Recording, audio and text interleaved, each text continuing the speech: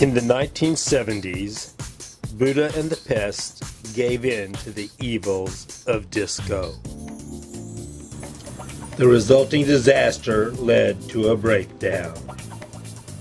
Buddha and the Pests ended up living in a hole in the National Forest in southern Illinois. But then, this man came along. Yogi Ramalamafafafa.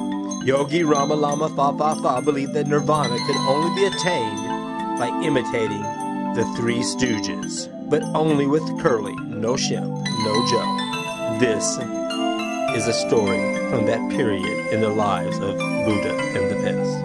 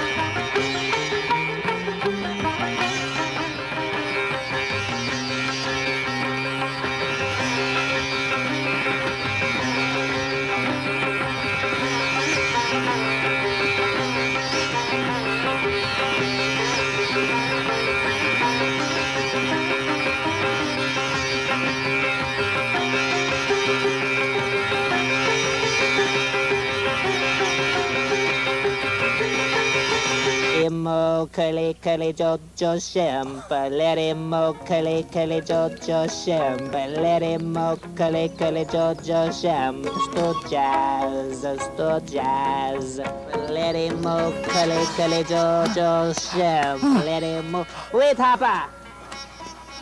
Master, I've traversed long miles in answer to ask you this question.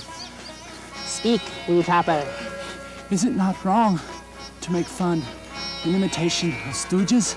No, Puddinhead, for it is written, imitation is the highest form of compliment, and besides, is an easy way to get cheap laugh. Let him kali jojo shemp, let him kali jojo shemp, let him kali jojo shemp.